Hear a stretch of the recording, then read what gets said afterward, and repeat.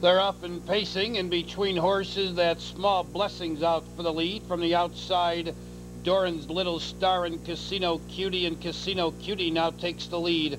Doran's Little Star racing second and third. Small Blessings racing fourth. That's Rifle Lady in fifth position. Riot's Candy after a dismal start. Sidestep is parked on the outside sixth.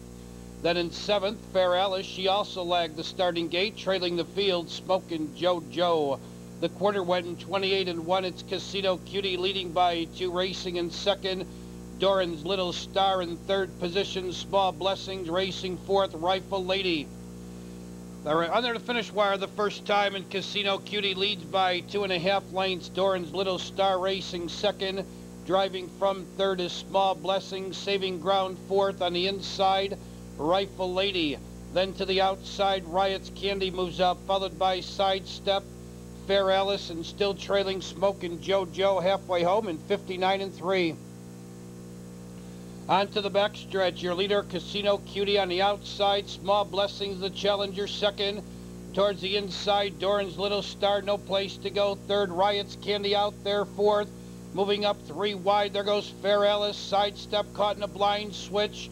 Then Smokin' JoJo. Rifle Lady's been shuffled to last. It's a bunching field, 3/4 and 1:29 and 2. And here comes Riot's Candy to take the lead. Small Blessing holds the inside second. Sidestep wants racing room third.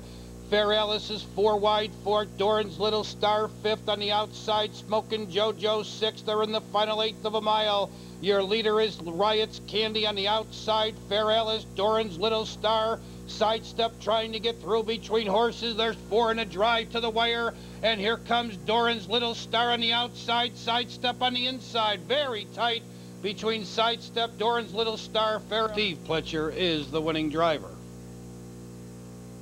Sidestep is an Illinois-bred 2-year-old filly by SWAT team out of the Abercrombie mare Lead Pipe Cinch.